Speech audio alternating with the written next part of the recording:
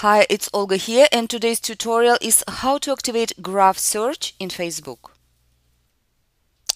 Okay, first of all, log in into your Facebook account.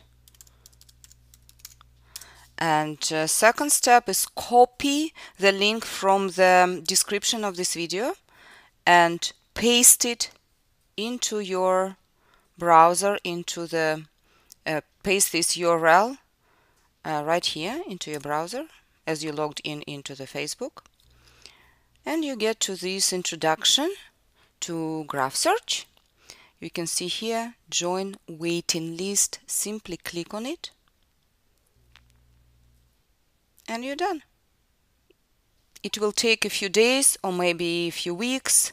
It depends how lucky you are. But at some point you're going to receive the notification from Facebook that your graph search is enabled.